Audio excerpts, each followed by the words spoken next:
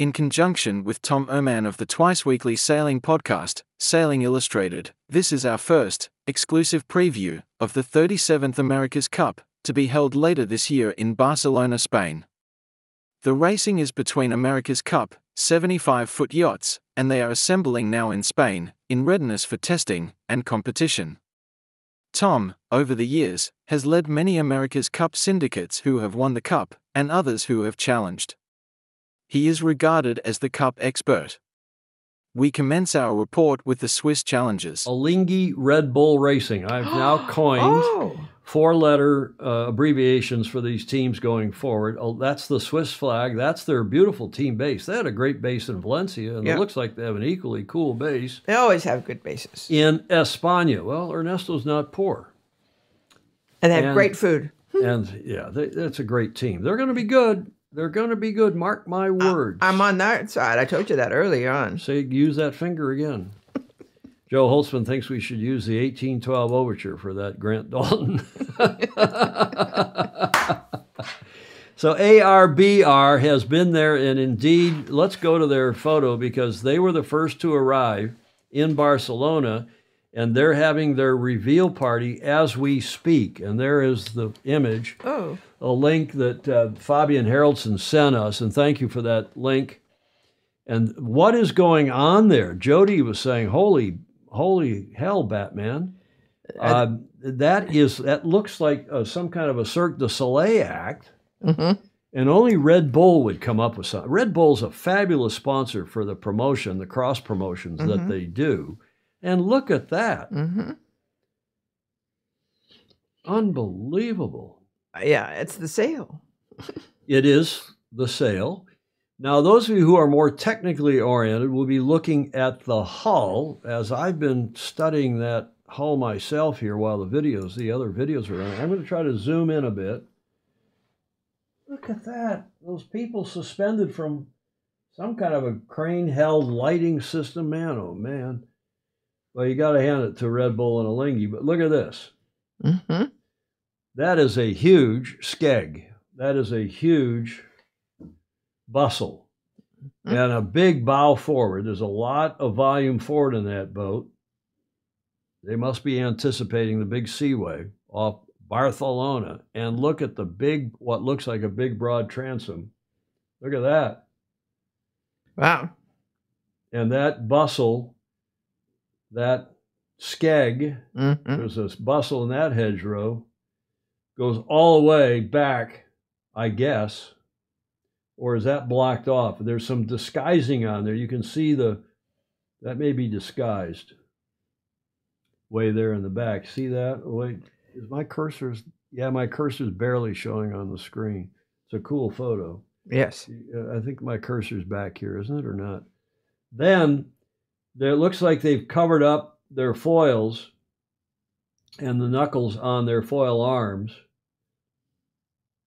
Because remember, once they splash with a set of foils, if memory serves, that's the foils they have to use. So I think it boxed around the knuckles. So they've revealed the yacht, but they haven't revealed some of the detail on their foil arms. No, the foil arms are not by any means one design, right, Steve? Steve Gruber's asking, trying to use the skeg trap to trap the airflow for lift effect, Ed Worley is saying. That is some... That's interesting. Interesting looking beast. Mm-hmm. Well, I'm all for him. Well, it'll be interesting. I wonder if they were to win. It's a little early. The all-new box foil. Steve Atkins has coined a new phrase, the box foil. Okay. Any other comments? Stingray says, I'm guessing they have moved some foil weight up into the foil arm elbows to allow for better control systems in size and hydro on the foil bulbs and wings. That's interesting. The crew space is compressed. Steve Gruber, that may be a good observation as well. It's hard to see when you can't look down on the deck. Mm-hmm. But in any event, there is the reveal. And thanks, Fabian Haraldson, for that link. And others, there are other links in the comments. So please, if you're watching in replay especially, but those of you who are even watching live will want to go back and push on some of the buttons there that have some of the links, though, that have been afforded to all of us by our FOSI, our superb community. Community, I like that word, Julia. You like that word? I do. Okay, so that's, Ed Worley, when I look at AC75's, I see dollars in dollars. Let's go look at that one more time because, you know, as exciting as that is, and I do find it exciting and interesting, the problem still is that the foiling is just not that interesting. Hence, the America's Cup is just not that interesting to mainstream yacht racing because people don't relate to it because when they go yacht racing, 90-some-odd% of our people, when we go sailing, don't go sailing on boats that have foil arms and foils and huge skegs and. Okay. Yeah, Gordon Smith, I agree with you. I wouldn't get too carried away about the last 2 to 3 meters of that boat because it does look like there's some blockage back there, some signage, and might be some. Although I don't know what the rules are about outdoor.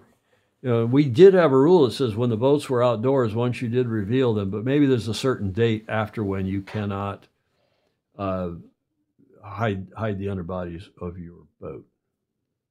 We shall see. Yeah, Hamish says he's saying not just 90%, 99% of the people who go yacht racing are never going to relate to these boats because they're not really relatable. No one's ever going to sail. Very few people are ever going to sail on boats like this, let alone boats with cyclors. We got a cyclor video today. Okay, we're an hour into this one, and this is cool stuff. But it's not only unobtainium, it's unrelated. We got to come up with another. Unrelated. Unreladium. Yeah. Now, we told you about American Magic being flown on the Antonov, and Sail World has done a follow-up on that for us a few days ago. America's Cup, the Antonov Airlines delivered the American Magic's AC75 to BCN. We had the photo of them loading the boat at Providence Airport and a video of the plane courtesy. Actually, I've now texted back and forth. He's not really a FOSI, but it's a guy that is in Providence who is a bit of a yachty, and thanks to him for doing the video. It was a Facebook video I found. The largest transport aircraft, Antonov Airlines AN-124 100. Remember the big one, the 225 was destroyed in the war. It was chartered with the logistics partners GAC Pindar, G-A-C Pindar. That's Andrew Pindar, our FOSI. Right. And Solent Freight Services to deliver the AC75 racing yacht, 22 meters long, 5 meters wide, and 3.5 meters high. This is an article carried by Sail World with the press release from American Magic. So we know that was done. The question is, how are the Kiwis going to get their boat, which is still in Auckland? How are they going to get it? Because if they ship it, they can't go through the Red Sea because the Houthis can't go. I mean, they're not going to risk sending their boat. Nobody wants to go through the Suez Canal, through the Red Sea. So are they going to fly their boat or are they going to ship the boat? Stingray's got some news on that for us here at the end of this segment. In the meantime, American Magic is there. They're working on the boat in the shed. And they put out a video just earlier today about their design team, including Britt Ward, who we said was on here watching early on, Scotty Ferguson, who's the head of the whole technical program, and a couple other cool people. Enjoy this video. Boat 3 was really conceived by the American Magic design team, led by Britt Ward and Pete Melvin as the principal hull designers. It has over 70,000 man hours, at the hands of Brandon and the build team in Portsmouth, Rhode Island. I mean, it's unbelievable to see what has been created, really at the hands of the American Magic team. It's pretty impressive.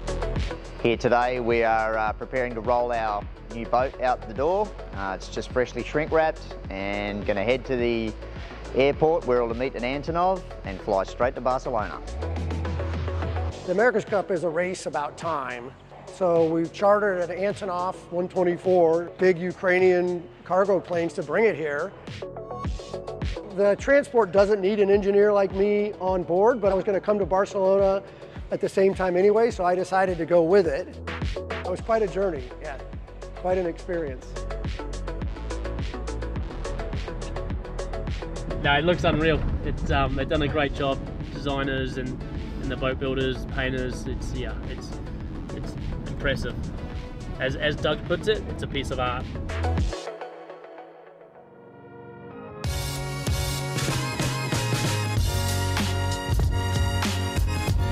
To actually get the boat into the shed in Barcelona 41 hours after it left the build facility with so many things that could go wrong.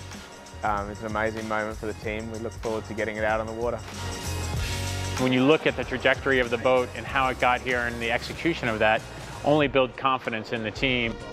As you plan one of these programs and one of these campaigns, you have milestones inside of it. Here you have the meeting of a deadline that takes 70,000 man hours. And so to see the enthusiasm that has come over our team with the arrival of really what's the future for us on the water is really exciting.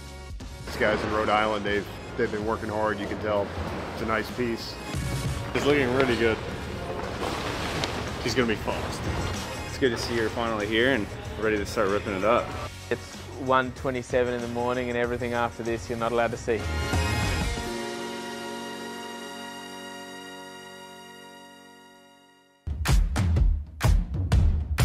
It feels like Christmas came a little bit late, but it feels awesome. Like to have the boat now back in the tent and getting prepped ready for sailing. It's just such an exciting part of the campaign where you're there looking at it, wondering what it's going to be like to sail. You've seen all the simulations, you've seen the drawings on the computer, but to see it in real life is a special moment. Boat is the next winning America's Cup boat. We remove the foam as a new TV and ready to go. Exactly what we ordered. Now is when the real battle starts. I'm so excited. Yeah, it's gonna go so fast. It's gonna be crazy. So what are you feeling? Can't wait. Can't wait? Yeah, it's better than we expected. We have high expectations from the boat builders back there, and they deliver, man. They make it look good. As far as quality of construction, it's as good as it gets. Everything's come out right as we wanted it to, so yeah, really happy with what we have. There's some features of the boat that we're super proud of and super curious whether the other guys are doing similar. This is the most excited I think I've been about a campaign and a race boat. I'm optimistic about where we're going to stack up relative to the rest of the fleet. We definitely are all very impressed with what's come out of the design tools and what we have here as a physical boat. We hope it's going to be quick. From here, we spend basically 5 weeks fitting out boat 3. Early May, we'll have a celebration and a cracking of the bottle by Commodore Harrington.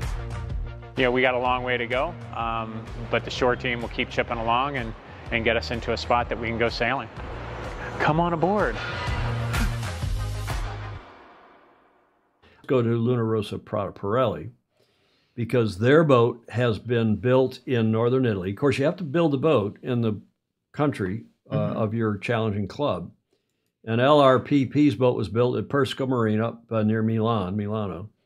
And in late March, it arrived down at their team base in Cagliari, down in the southeastern corner of Sardinia.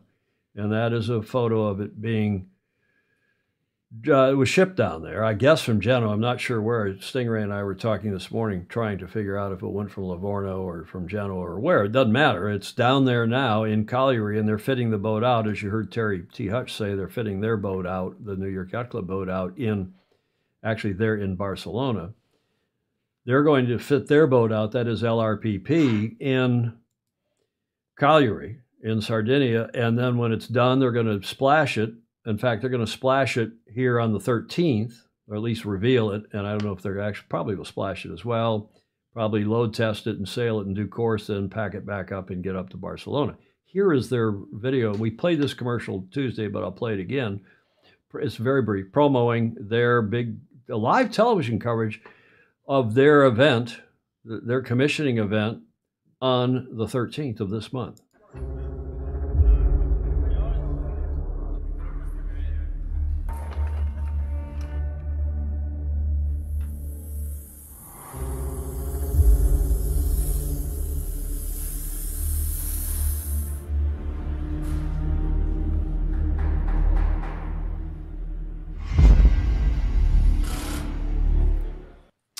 Okay, so that's coming up, and we'll watch that, no doubt, live. on the 13th. Now, this is a video that also came out today, this from Luna Rossa Prada Pirelli, and it's kind of the double-edged sword about these cyclors. And again, it makes our sport, makes the America's Cup unrelatable to so many people who are normal yacht racing. You know, as Hamish said, 99% of the people who go yacht racing, but it also makes it interesting. Except that, as we've said on here before, so many people think that the cyclers are turning some kind of a propeller under the boat to either help it get up out of the water or God knows what. Yeah. This is a long, not long, it's not that long, but 3 minutes and change video, but and it's in Italian, but there are English subtitles, so it's a cool video about the cyclor, featuring one of the cyclors on the Luna Rossa Prada Pirelli team. Con una vela il peso è fondamentale su queste barche, su tutte le barche. Purtroppo la mia fisicità mi porta a essere più di 100 kg e quindi certi ruoli sono me preclusi. Sicché l'unica possibilità di navigare su queste barche è riprendere un ruolo di cyclist. Cercare di pedalare 2-3 ore tutti i giorni, più allenarsi coi pesi e in più magari stare in mare, a terra a lavorare, mi occupa tutta la giornata e anche di più. È un inseguimento di un sogno e quindi è accettabile. Sono Enrico Voltolini, nel team Luna Rossa Prada Pirelli ricopro il ruolo di cyclor, di boat captain della C40 su cui siamo in questo momento e sviluppo la parte di potenza a bordo per il 75.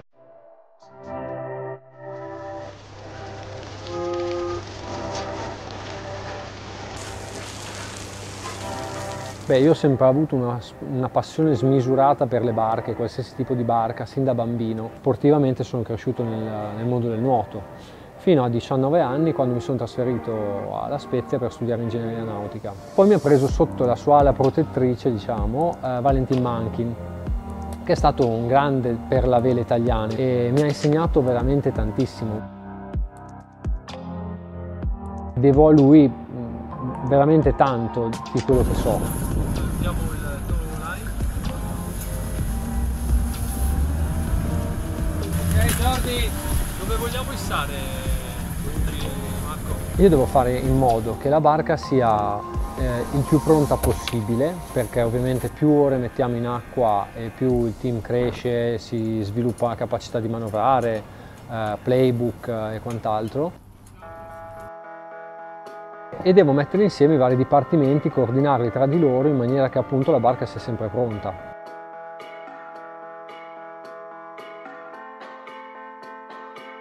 D'altro canto devo spendere del tempo per allenarmi e questa è un'altra fonte di, se vuoi, preoccupazione e stress, perché comunque i ragazzi che saranno a bordo con me o comunque che saranno a bordo del 75 sono dei canottieri olimpici, quindi il massimo dell'atleticità. Quindi è un continuo push. Io peraltro sono una sorta di individualista, faccio tutto da solo, però mi rendo conto che qui non si arriva se non c'è il team, cioè non sei nessuno da solo, sei qualcuno all'interno di un team, sei una casella del puzzle e il team ha una potenza di fuoco che è molte più volte moltiplicata rispetto al numero dei team member. Impossibile pensare di essere soli. Sono individualista, però sono uno che per il team dà di più che per se stesso.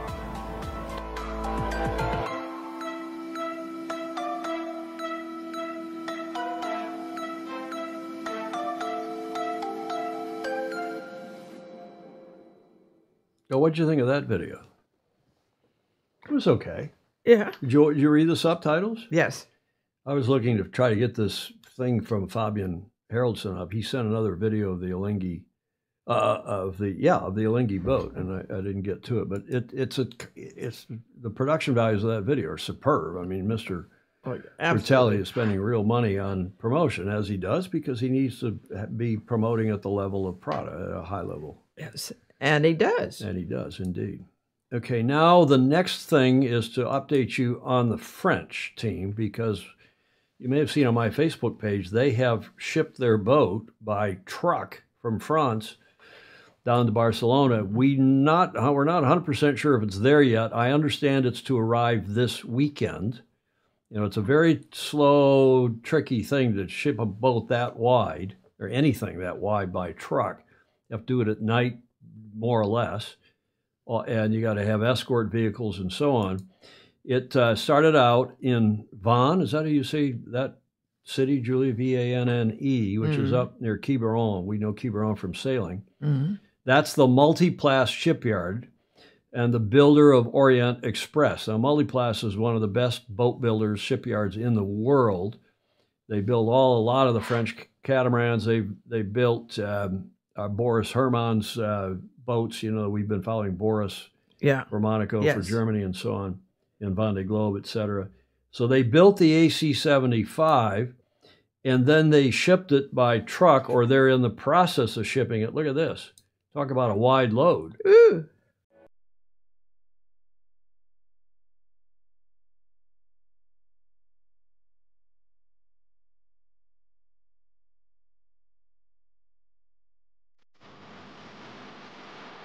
C'est le départ du bateau là, après un peu plus de 7 mois de construction chez Multiplace. On a réussi à tenir le délai qu'on s'était fixé il y a un an maintenant. On devait au moins être une soixantaine de personnes sur le projet. C'est ça qui a permis de tenir les délais et de construire un bateau dans un temps très très court par rapport à ce qu'on fait habituellement. Comme c'est un gabarit quand même assez imposant, on a le bateau qui est sur un camion qui est accompagné de 2 voitures, de 2 motards pour sécuriser la route. Au bout de 4 jours de trajet, il est arrivé ici à Barcelone. Un long périple et surtout très stressant parce qu'on n'avait pas envie qu'il lui arrive quoi que ce soit sur la route, et Léo Chapalin a bien rempli cette mission. Il y a un an, on n'avait même pas reçu les formes du bateau. Et là, un an après, on a un bateau coque-pont, structuré, prêt à être équipé. C'est un peu de frisson quand on se dit qu'on y est. La coupe, c'est maintenant, ça se joue, quoi. Et que les 2 tronchements, ils vont être intenses jusqu'à la mise à l'eau. Et après, on n'a plus qu'à s'entraîner et être meilleur.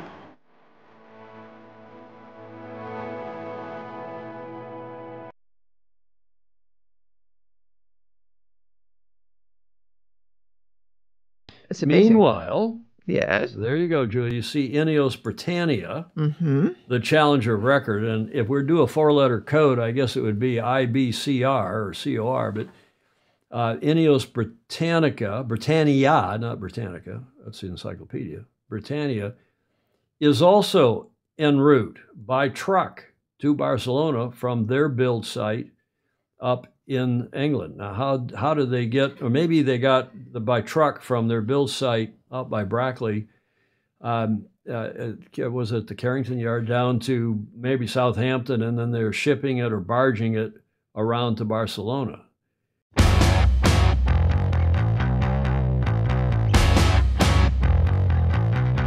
We just completed the last leg of a pretty big logistical movement.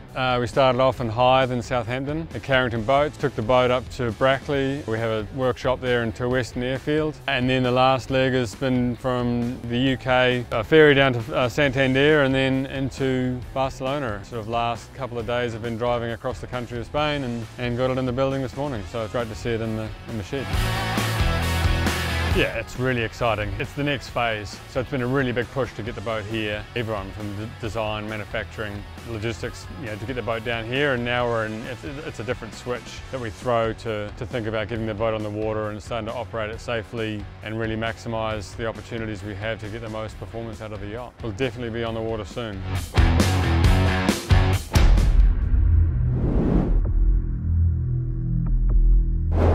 So we don't know how that's all happening, but here is a summary, thanks to Stingray, of what has just taken place or is taking place. Alinghi Red Bull Racing was built at the Decision. I don't know if Ernesto owns that yard. I think he's got a stake in that yard. They built several of their boats up there, America's Cup type boats. It was shipped by truck from Decision SA in Ecublens in Suiza in Switzerland down to Barcelona. And as you all know, it's there, and they've just revealed it tonight. So that's the status of ARBR. And then New York American Magic, I think they were the second to arrive. I think they actually arrived about the same time, maybe a touch after Alinghi did, but they are there as well. You've seen that nice video from T. Hutch, and we know that our Fozy Claire Harrington, Vice Commodore of the New York Yacht Club, is headed over there to smack the champagne bottle on the nose. I christened thee, we'll see what the name is. Meanwhile, LRPP was built up there at Persico in northern Italia, and whether they went to Genoa or to Livorno to ship across the Tyrrhenian Sea down to Sardinia, we don't know for sure. Somebody on here may know. That boat is currently in Cagliari in Sardinia. You can see how I spent my morning, Julia, making this bloody.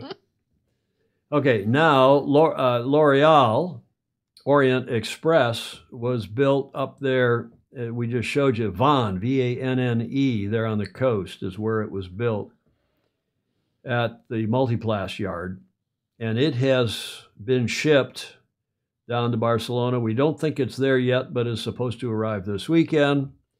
And then finally, the Brit boat, INEOS Britannia, was built at the Carrington. This is from Stingray. I think it was built at Carrington. Yeah, I believe it was. Then sent to Turweston Airfield near Brackley for extra fitting out and testing, load testing. Then put yesterday, he thinks, on a cargo ship or barge in Southampton aimed for Barcelona.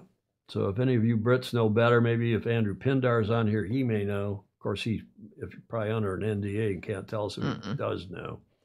So that, as far as we know, is the status of the boats as they head to or are already in Barcelona. You'll say, what about the Kiwis? Get to that in a moment. But thanks, Stingray, our super Fozy up in Seattle, for helping me put all of that together this morning. The Orient Express boat looked like it was leaning to port. What kind of design did they get? Yeah, well, I don't think it was leaning to port. I think, you know, they have to put it sometimes on the, to get it around. They ship things on their side like.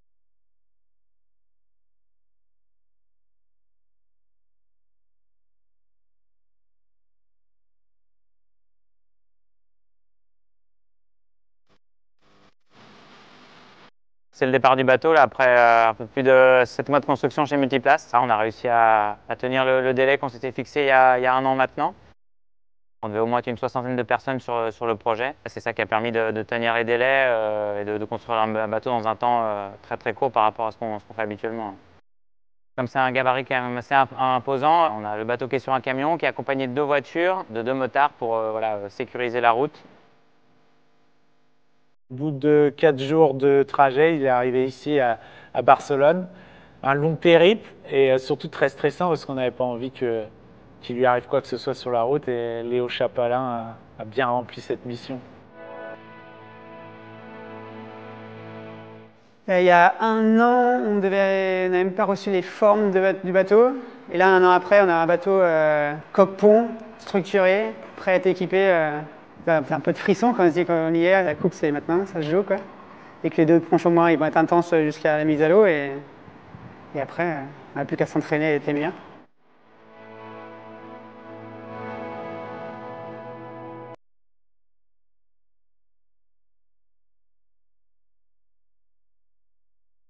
Okay, now look, ETNZ are testing. They're 2 boating, and they've got their women's team and their youth team, I think, are training also down in Auckland in those whatever boats there, the smaller boats. I guess they're AC40s. But there was a longer video from the design teams of 4 teams, and I've, at the suggestion again of Stingray, I've taken an excerpt, and it's a bit of a longer, it's 9.5 minutes long, but it's a must-see. It's fascinating. It's an interview with Dan Bernasconi, who is the head of the ETNZ design team, and presumably has also designed or helped the French do their boat. And This is a must-see. Listen carefully, because there's a lot of very interesting things that Dan says in this interview. Remember, we had Dan on as one of our very first guests in this America's Cup cycle, live from Auckland. Have a look at this interview. We're very much a team, and even the design team is 35 people. We've got engineers of all disciplines, hydrodynamics, naval architects, aerodynamics, structural engineers, materials, computer, software development, hydraulics, electronics. So it's a big team. My job is to try and pull that team together and make sure everyone's working on the important issues, but it's certainly not a boat designed by one person. It's an interesting story how the AC75 came about. I think everybody knows that the challenge of record was Luna Rossa, and so we had to form an agreement with them as to what the class would be. It started off with a conversation between Grant Dalton and Mr. Bertelli from Luna Rossa, and I think Mr. Bertelli was pretty passionate about monohulls, and so the first thing I knew was when Grant Dalton came to me and said, well, we've agreed that it's going to be a monohull. And in our design team and our sailing team, when I went back to them and said, all right, it's going to be a monohull, everyone was a bit like, really? It's going to be a monohull? And I think, you know, there was so much excitement in Bermuda about the speed of the foiling cats. The idea of going back to a really slow boat with a huge lead keel was quite difficult. So, I mean, they say necessity breeds innovation. We, as a design team, were faced with a challenge. It's like, okay, it's got to be a monohull, but what can we do about that? How can we make a monohull super exciting, super fast? And we developed in our simulator lots of concepts, from like a huge moth concept to the AC75 as you see it now, and then lots of things in between. And we modeled these, we got our sailors to try sailing them in the simulator, and working with Luna Rossa, we gradually evolved to this concept of the foiling AC75. It was a bold choice. We had no time to build a prototype before the class rule was written, so we had to commit to that class and commit to the whole rules and parameters without ever having tested a boat of that type, except in simulation. I started off my career working at McLaren, Formula One. I was there for 6 years. And it was a fantastic place to work, really clever bunch of guys, big team. But I actually enjoy America's Cup a lot more. I mean, I've always been more into boats, but aside from that, the teams are much smaller in America's Cup. So everybody knows what everybody's job is. I don't think there's a single person in this team who can't look at the boat and say that they've contributed to that thing. Whereas in a Formula One team, they're so huge that it's really quite difficult to really, understand what your contribution is. I think when you bring a Formula One team together with an America's Cup team, as has happened this campaign with INEOS and with Alinghi, Red Bull, for sure there are talents, there's a lot of talent in the Formula One teams, aerodynamics, structural composite design, hydraulics, electronics. So a lot of those skills should be transferable, but on the other hand, I think there's a lot of real niche expertise in both sides, in America's Cup and in Formula One. And I think within America's Cup, we've got people that are really, really experienced at the particular type of aerodynamics and hydraulics that we use, and in Formula One, the same for them. So when you bring them together, there may be some advantages, but it's also a lot of culture that you've got to mesh. And I think trying to mesh those two cultures, it can bring a lot of issues. You've got everyone wants to do their job, doesn't want someone else coming in and taking their job. So you've got a lot of politics to resolve. Whether the benefits you get on the technical side outweigh that, I don't know. Maybe we'll see. I think as a team, we're working on our own. We don't have any collaboration with Formula One, and there's no area where we feel we're really lacking. You know, the areas that Formula One has real expertise in that's relevant, say hydraulics. I think maybe there's some, you know, little bits of hydraulics that Formula One has knowledge of and experience of that we don't, but we don't feel very exposed. So we're confident to go it alone. There was a lot of pioneering work done, I guess, in the sort of 1980s, 1990s about development of velocity prediction programs, which simulate the state of the boat when it's going in a steady breeze, in a straight line, not accelerating, not decelerating. It's just in equilibrium. Everything's perfectly balanced. And that was pretty good for the IACC boats because 99% of the time they were going in a straight line at a pretty steady speed. They maneuvered, but they got up to speed pretty quickly. When we got into the foiling cats and then into the AC75, everything is about acceleration, about maneuvers. Those are the important parts. So having a simulation tool which only looks when everything's balanced is not going to teach you that much about the behavior of the boat. So we started developing over 10 years ago dynamic simulation tools, which are kind of like flight simulators for boats. And we can model all of the parameters of the yacht. We model the physics of the yacht 50 times a second. Look at the forces that the hydrodynamics and the aerodynamics are producing, and then turn that into accelerations and velocities. And that enables us to look at how, if we make a change to the foil, or if we make a change to the sail, or a change to the hull, how is that going to affect performance? What are the trade-offs? There's certainly a lot of interest now in foiling well outside the America's Cup, in other sports classes, and a lot of powerboats from big ferries to recreational small powercraft that are looking at foils. And the big difference to the foils that were around in the 60s and the 70s is these are actively controlled. So if you didn't have a sensor of the ride height, and if you didn't have the hydraulics to continually change the flap angles, the boats wouldn't be able to foil. They wouldn't be able to fly. They'd be completely unstable.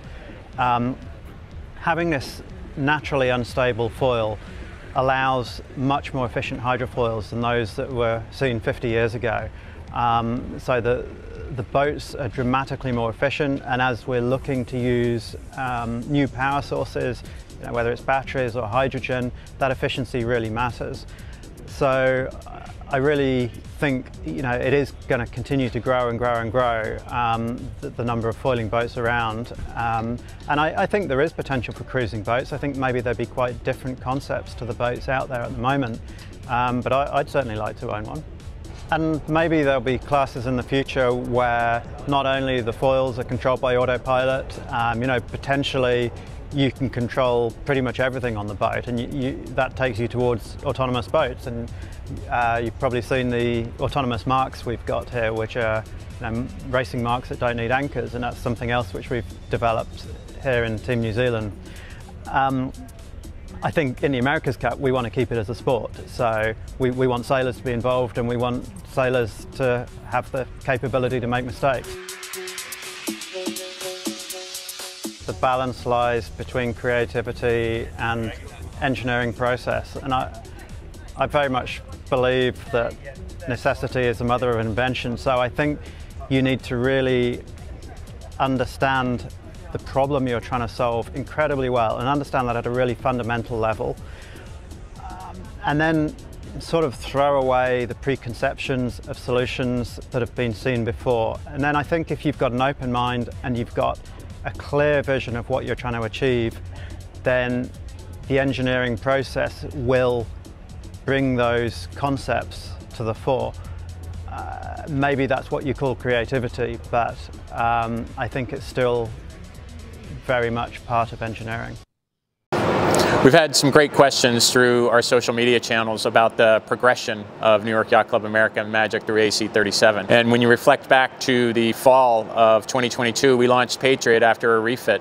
Taking the learnings really from AC36 and applying them to our full-scale test bench. And so that Patriot session led into the delivery of our first AC40, and then again into the delivery of our second AC40. The first quarter and the second quarter of 2023 were fully focused on foil development in the two AC40s. Then you go into the second half of 2023 where we got into more racing focus. We were in Villanova, we were in the final sign-off of our foil development, and then we ended up in Jeddah. We went back into Patriot for final systems development, cycler development, and really using the final opportunity of our test bench, full-scale test bench, to sign off on areas that we wanted to develop. That wrapped up in January of 24. Then you go straight back to two-boat sailing. We get Magic back from Jeddah, and we set ourselves up to get into sail development in January, February of 24, and now we're back into two-boat racing. But it all leads to Boat 3. It all leads to the time where we then will have roughly 10 weeks before we get close to racing Boat 3. Then we'll have another 4 weeks of informal racing with the other challengers, and then we get into the Challenger Selection Series. But all of these milestones are always pointed and focused towards taking delivery of our race boat.